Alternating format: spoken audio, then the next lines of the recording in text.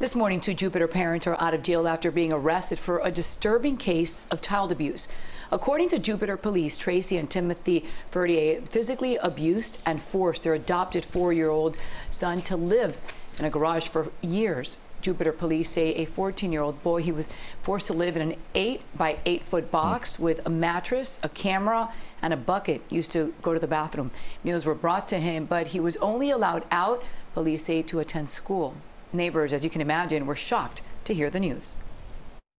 It's horrible. It's one of the most messed up things I've ever heard, and the fact that it was like right there is, to me, it's just crazy, you know? I think it's absolutely just horrendous. It's beyond, you know, anything that you could fathom. The Ferriters were arrested for aggravated child abuse and false imprisonment. A judge ordered the couple have no contact with their other children.